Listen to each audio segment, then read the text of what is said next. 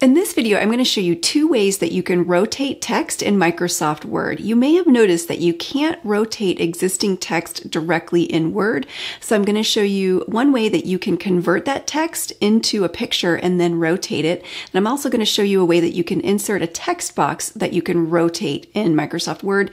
I'm also going to show you how you can adjust the text direction so that you can display text that goes up and down, so vertical text that you can read from top to bottom.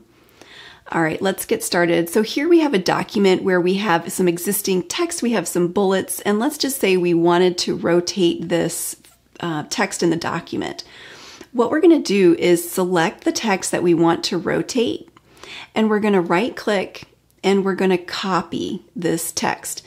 Now come up to your home ribbon up here, and under paste, drop down and click on Paste Special because we want to open up the Paste Special window here, and we're going to select Picture.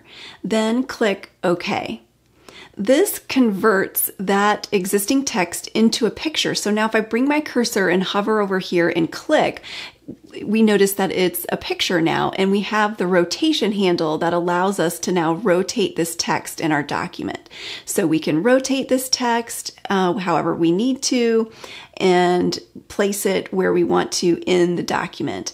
Then what we can do is right click on the image and we can select the wrap text, and I'm going to put this behind text. And then what we can do is actually drag that and place it wherever we need to put that on the document. So that is a way to take existing text, convert it to a picture, and rotate it in a Word document. Let's take a look at another Word document where we want to insert text and then rotate it or even make it vertical. So we can do that. Here is an example of a graph that we have pasted into our Word document, and maybe we want to put department over here on the left-hand side. I'm going to come up here to Insert, and we're going to click on Text Box, come down to Draw Text Box. Now we can draw our text box anywhere. We're going to create it, and then we can move it. So I'm just going to draw the text box. What I did was I clicked and dragged my mouse, and it creates a text box, and I'm going to type department.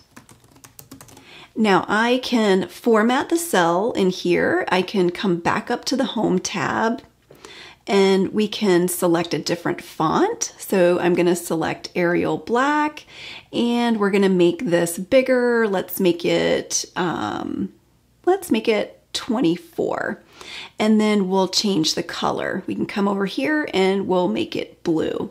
And then we can come up and center it. So now we have a centered text box, and now we can rotate this. So we can rotate the text box, and we can then drag it over here with our mouse and place it where we want to have it.